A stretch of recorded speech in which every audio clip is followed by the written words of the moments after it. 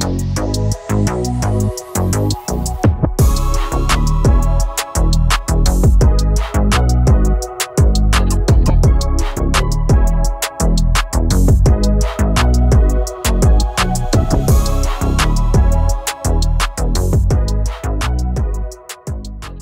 this video, I want to break down 20 plus editing effects for Final Cut Pro 10. Now, if you're wondering how do you get these plugins, they're actually for sale on my website. So if you use the link down in the description below, you can go ahead and purchase these plugins on my website. So all these plugins are going to be down or on my website. You just use the link in the description below to go check out my website and buy these plugins for yourself so you can create these really cool effects. In this video, I'm just going to give you a basic overview of how to use these effects or what these effects do. It's going to help your decision on whether or not you want to purchase them. So this video, I'm going to go over almost every single effect that is on sale on my website, link in description. The first effect I want to go over is this really cool Polaroid frame. Now this is going to have to be installed in your generators. So if I go to my generators, as you can see right here, Polaroid frame. So let's just apply the Polaroid frame. You're just going to apply it onto your clip, and then you go to the end, and then you're just going to trim it however long you want it. So in this case, we're going to have the Polaroid last this long. As you can see right here, here is a drop zone. So here is where you would select your image. So you want to go to this icon right here, then go over to your media section, or wherever you have your photo. Now this example, I'm just gonna have a compound clip, so this would be the photo. So scroll down and find your photo wherever it is. We're gonna go to drop zone. You're gonna click on drop zone, and then you're gonna click on the photo you want. So in this case, we're gonna use this one. Click on it, and then just click on apply. As you can see, there we go. Now you just have the photo imported into your Polaroid, which I think that's really cool. It's just really easy instead of rather creating a whole Polaroid from scratch. As you can see right here, here are a whole bunch of different options. So you can type in a text, you can adjust the scale, the rotation. I try to do my best to think through everything, what people would actually want. Now I'm gonna go ahead, as you see right here, I'm gonna maybe increase the scale just a little bit, something like this. So it's going to increase the scale. As you can see right here, you can move position, you can move the font, you can get rid of the font, you can adjust the drop zone itself. So I think this is really cool. You have this really cool Polaroid frame. Now I'm going to add another effect to this actual Polaroid frame, but I'll go ahead and just click on option G, and we'll just call this Polaroid right here. We'll call this Polaroid frame, and we're just going to create a compound clip because I'm actually going to add another generator to kind of create this really cool animation. So I'm just going to go ahead and delete it. Make sure you remember where you stored that compound clip. So here is the compound clip.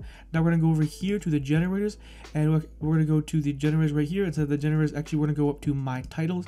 This will also be in the link down in the description below. And what we're going to do is we're going to scroll down until we find rock back and forth. Honestly, couldn't come up with a better name for this title. We're going to place the title right onto the background right here. Now here's, you can mess with the duration. I found 15 to 20 frames looks the best, so control D, 15 frames right here. Now what you're going to do is you're going to apply the different photos to your drop zone. So you're just going to have this really cool rock back and forth. So if I play it right here, as you can see, it just animates. So it creates that really cool animation that I'm sure you've seen a lot. So what we're going to do is, now what you want to do is you want to make sure that you have the photos for both drop zones. So you can see it rotates this way and then it rotates the other way. So you actually have to apply the photo twice. So drop zone 1 right here, you're going to click on the Polaroid, and then you're going to do is go over to the title, and you're going to go to the second drop zone and apply the same photo. That way it's going to rock back and forth. And as you can see right here, I've labeled it drop zone 1, drop zone 2, and then drop zone 1. So you can go through and adjust the settings. As you can see right here, now you have this really cool rock back and forth animation.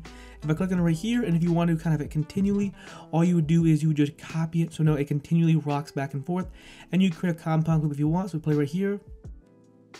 As you can see, it creates this really cool rocking back and forth animation, and there is the first two effects that will be down in on my website in the link down below. The next effect I want to go over is this really cool sticker peel effect. Now I've already done a lot of the work, and basically this is just a simple freeze frame. I'll go ahead and put a link to the video showing how to create a freeze frame, but I don't want to go through creating a freeze frame from scratch because it takes a while. So this is just, as you can see right here, this is just a very basic, just freeze frame transition. Now I've done a whole bunch of videos showing you how to animate the cutout on. In this case, we're going to use a plugin from my website called the page curl effect. It basically creates or simulates like a sticker. So if I go to my effects right here, go to page curl, and now you can use an adjustment layer, or you could just apply it onto the clip. Just going to apply the page curl effect onto the clip.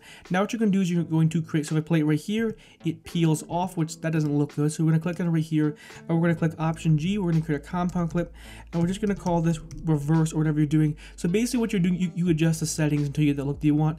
But now what you're doing is you're reversing the speed so it peels on. Now there really isn't a better way to do this other than creating a compound clip. So go to here, reverse clip, and now instead of peeling off, it's going to peel on the screen. I think this is a really cool effect, so Command R. And as you can see right here, now it creates this really cool like peel effect on.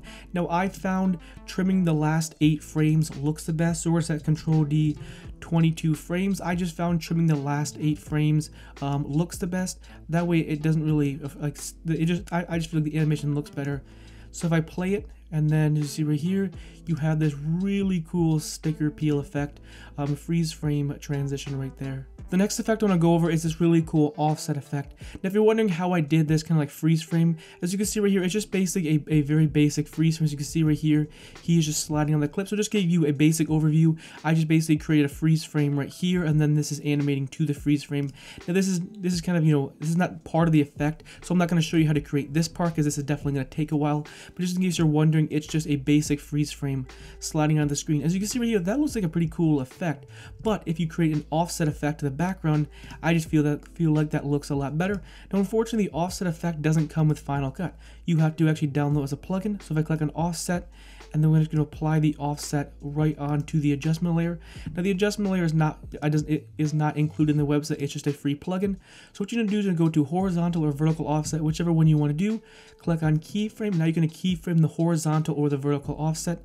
Now go to the end of where you want the effect to end, and remember you want to go by 100s. So just either have it keyframe by 100, 200, 300, negative 500, negative 600. Always keyframe by 100. That way it completely pans across the screen. So in this case, we'll do maybe something like 200. That way the offset is going to pan across the screen twice. So just remember, it just goes by 100. So always make sure the end number is like 100. So 200, 300, negative 400. That way, as you can see right here, it will pan across the screen. So right here, it's panning across the screen twice because we set it to 200, and then it locks right into place. See right here, you have a really clean, now you have to add motion blur, but there you go. Now you have this really cool offset effect. Now remember, the longer you have it last, it might be a little laggy or stuttery, so definitely make sure this effect goes pretty fast, or it can definitely be a little stuttery. This effect is a very interesting effect. It doesn't always work, but it's a nice effect. You just, you know, different situations, it's a really cool effect. It can definitely make your videos look a little more creative. Unfortunately, you can't rotoscope in Final Cut, so this is the closest you're going to get to that infamous, you know, rotoscoping effect in After Effects. But there you go. Now you have a really cool offset effect, so you don't have to just use it for this. I'm just going to give you an example, but it's just a lot easier than trying to do this manually in Final Cut. Just use a plugin. This effect is a lot easier to, you know, recreate. The next effect I want to go over is this really cool random tile effect. So you basically create this really cool like kaleidoscope effect. So I scroll down and then random tile, and you're just going to apply random tile onto the clip or the adjustment layer. As you can see right here, it creates this really cool like prism kaleidoscope kind of effect. So if I play it right here, this is pretty fast, but there you go. It creates this really cool kaleidoscope effect. Now you can take the radius, drag it up, drag it down, but there you go. It's just a really cool effect. Now one thing that I found with this effect, just keep in mind, is you want to make sure the person's head is pretty centered. If the person's head is really far, you know, really close to the top of the screen, this effect is not going to work. So you want to keep in mind, you want it probably where the subject's head is pretty low to the screen or in the middle of the screen, or this effect is not going to work that well. So if I play it, you have this really cool kaleidoscope prism effect. I just think it's a really cool effect. It's just really easy. Just quickly apply this random tile plugin, adjust the settings, and you have this really cool prism effect. The next effect I want to go over is this really cool thermal effect. So the effect is called color reduce. So you're just going to apply the color reduce effect, and there you go. You have a really cool thermal effect, and of course you can mess with the settings. I'm not going to mess with the settings, it's going to take a very long time. Now this effect can definitely look really cool. What I found sometimes looks even nicer. Now this is a plugin that's already, or effect that's already built into Final Cut, is adding this negative effect. I found sometimes that looks really cool. You of course want to adjust the settings and then click on linear invert. I just found sometimes that, you know, makes it look a little bit cooler, but there you go. Now you have this really cool thermal effect, and then you can mess with the settings. This is much easier than trying to just, you know, recreate it by yourself. Just apply this really cool color reduce effect to basically imitate a thermal effect. The next effect I want to go over is this really cool halftone effect. So you want to go ahead and, you know, identify where you actually download it. So right here, halftone, as you can see, it just creates a really cool halftone effect. So if this is a look you're trying to replicate, there you go. Just a simple plugin, and you can, you know, simulate or recreate a halftone effect in Final Cut. The next effect I'm going to go over is this really cool strobe stop motion effect. So as you can see right here, here is what the clip looks like. So what you want to do is you want to apply, now I included two effects in this bundle right here, stop motion and strobe. It's basically the same thing, but you might create different effects depending on the frame rate of your project. So either apply the stop motion or the strobe, and we're going to crank this down to, let's say, 4, and now it's going to replicate a stop motion effect. So if I play it, it creates this replicates this really cool stop motion effect. So there you go. So basically the posterizing time in Premiere Pro, now you have that in Final Cut. The next effect I want to go over is this really cool bad film effect. So I play it right here. As you can see, it's a pretty cool effect. But what if you want to add that really cool kind of like vintage old film effect? Apply the bad film onto the clip or on the adjustment layer, and then here are all the settings you can adjust, and here's just what it looks like at a default settings.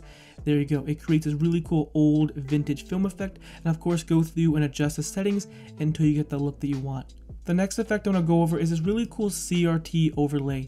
Now this is part of the generator, so go to My Generator, take this CRTV and then place it onto the clip, and then of course trim it. Now here is the different options you have. If you trim it, it's going to speed it up. If you don't want the lines to be really fast, create a compound clip and then trim that compound clip. So if I play it, as you can see, it creates this really cool CRT. Now you can mess with the opacity, you can mess with different blending modes. I found soft light looks the best. So you see, now you have a really cool CRT TV overlay. You can mess with the blend modes, but there you go. Now you have this really cool CRT TV. Now this obviously looks kind of weird on just a clip. So you would have like a TV overlay or TV like overlay and then place this, you have this really cool screen, just emulate a screen just to help make it look a little bit more realistic rather than just like, a video in like a TV, frame overlay. So it's really cool. You have this really cool CRT TV overlay. Now the next effect I want to go over is this really cool 3D orientation effect or title. So basically what you do is you just place it on the clip as I did right here. As you can see, now that looks a little bit weird. So now you can place your freeze frame. So this is just again a very basic freeze frame transition. So you can go to title, drop zone, and then click on your freeze frame right here. I will link a video showing how to create a freeze frame transition, but this is just another way of doing these freeze frame transitions, which in my opinion, freeze frame transitions are my favorite transition. So this is just another way to do it, as you can see, and now we'll be able to rotate kind of in 3D space. So if I play it right here, it's just a basic freeze frame transition, but with this really cool effect, we can go ahead and take the Y rotation, and let's say we want to start at 90. So now it's going to kind of rotate in 3D space, which is impossible to do in Final Cut without this plugin. Click on the keyframe icon, and now we're going to go to the end of the title, and we're going to change it to 0. That way it kind of like rotates in 3D space. Good luck trying to create this effect without this plugin. It's just not going to work. You can't move stuff in 3D space in Final Cut. So if I play it right here, there we go. Now he just rotates in 3D space. So there we go. Now you have this really cool 3D freeze frame animation. The next effect I want to go over is this really cool outer glow. So if I go to effects right here, and then I'm going to go ahead and place on outer glow. So we're going to place on outer glow. As you can see, now you have this really cool outer glow. Now I've gone over videos showing how to create that really cool glow effect. It's not going to simulate, the one that I have in the thumbnail, but this is just really easy. Instead of having, I've done a whole bunch of videos showing how to create this. It takes a long time, but this is so much easier.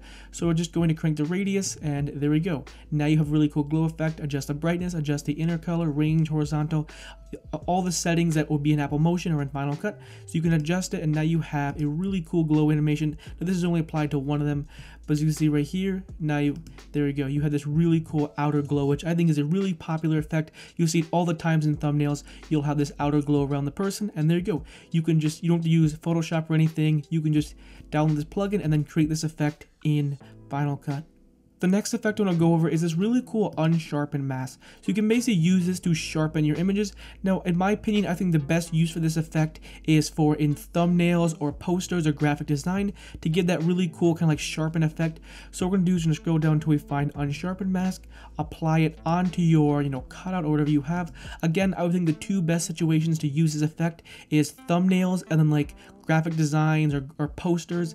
So and this is going to be an extreme example. So let's take the radius and let's take the amount and let's crank it all the way up. As you can see right here, it kind of creates that really cool kind of a clarity or sharpen effect. So without it and then with it. So there we go. You have this really cool kind of like sharpen effect. Again, I would use this mostly for graphic design. I don't think I would ever use this in a video because it would look a little bit weird, but it's great to kind of make your cutout stand out. And I used it in my thumbnail. That's why my thumbnail looks a little bit cooler because I sharpened sharpen the image. I just think that looks the best. Anytime you see a graphic designer or graphic poster, the subject is always really sharpened. I just think that looks, it just looks a lot nicer. Of course, there are other steps to making a graphic design, look cooler, but this is definitely one of them that can just make it look a little bit, cooler, make it stand out a little bit more. The next effect I want to go over is this really cool Extrude Effect. Now basically what it's going to do is it's going to make your text look 3D. So here's the text. If I place the Extrude Effect right on, as you can see, there we go. It basically makes your text look almost 3D, and you can go in here and adjust the distance, you can adjust the lighting, the cropping, the extrude style, everything like that. But as you can see, it just basically makes your text look 3D, and you've seen I've already used this effect multiple times in my thumbnails. It's just really cool to make a solid object or a text look a little bit 3D and just give it a little bit more depth. Now you can't rotate it around like 3D text, but it just gives your text or your objects or whatever just a little more depth and just makes your image look a lot cooler. The next effect I want to go over is this really cool animated paper background. So if I play right here, this is what it looks like. Now if you download it for yourself, you realize that doesn't look anything like the preview. You have to actually apply the strobe effect. So if I disable the strobe effect right here, as you can see, it looks all wonky. So what you have to do, you have to actually add a strobe effect or a stop motion effect, and there you go. Now you have a really cool animated paper background. The next one I'll go over is this really cool countdown timer. So as you see right here, it just countdowns. Now if you're wondering, how do you do this in Final Cut, there really isn't no way of doing this. I actually had, a client ask me to create a countdown, and I actually had to manually create the countdown because there is no countdown in Final Cut. But you can download this plugin and now you can have a countdown effect. Again, not going to be used in every situation, you're not going to use this all the time, but it's really cool to have this. Now you can actually, as you can see, you can change it to currency, percentage, binary, you can have a whole bunch of options. You can have the start, you can have the end, you can have it animate, you could change the font. So this is just a nice handy little feature. It's probably like $4 or $5 on my store because there is no way of doing this in Final Cut. You actually have to have like a plugin. So if you're in a situation where you need a countdown, there you go, you can go ahead and just download it from my store. Again, it's not going to be used in every situation, but it can definitely be really nice because there is no way of doing it in Final Cut, and let me tell you, doing it manually is really hard. So there we go, here's a plugin for a countdown timer. Now, the last thing I want to go over is these really cool text presets. Now, I've made 10 of them. So what you're going to do is you're take the text preset and you're just going to import it into Final Cut. And as you can see right here are a whole bunch of settings. I tried my best to think through all the settings that would actually be practical. You can adjust the text, the font, the size, you can add an outline, you can disable the drop shadow, you can move the text itself. But there you go, you have these really cool animated text. So instead of having to create this text from scratch, you can go ahead and just download these text presets, and voila. And if you want to adjust the text, what I would do is I would just import the text, adjust the settings, and then create a compound clip, and then just trim the compound clip. Or else if you try to trim it without creating a compound clip, what's going to happen is the animation is going to get all messed up. So after you import the text, just create a compound clip. So for example, let's just click on this text right here, Option G, and we'll just call this text right here. So create a compound clip, and now we're going to go something like this, and now we can just trim the text. Remember, anytime you're going to adjust the text or do anything with it, create a compound clip or else the animation is going to get all messed up. Compound clips are just a great thing to have because it's basically just like a reset button. I use compound clips all the time, but I would just encourage you to create a compound clip, especially with these generators. If you want to trim it, sometimes if the animation is all sped up or looks weird, I would create a compound clip and then trim the compound clip. That way it's not messing with the animation speed. So we'll wait for Final Cut to render, and then I'll just show you what this really cool text effect looks like. And obviously put more time and effort into customizing it. I'm just gonna doing it at the default. So if I play it right here, you have this really cool deal-in animation. There you go. In total you have 10 text presets. Anyways, hopefully you enjoyed this video. Hopefully you found it helpful and informative. If you're new to this channel, I upload Final Cut Pro 10 tutorials every week at 10 AM Eastern Standard Time. So if you enjoy these types of videos, definitely consider hitting that subscribe button. Also, I have a playlist with over 290 Final Cut Pro 10 tutorials. So if you want to watch more videos like this, then make sure to check out that playlist. Anyways, I'll see you in the next one. Peace.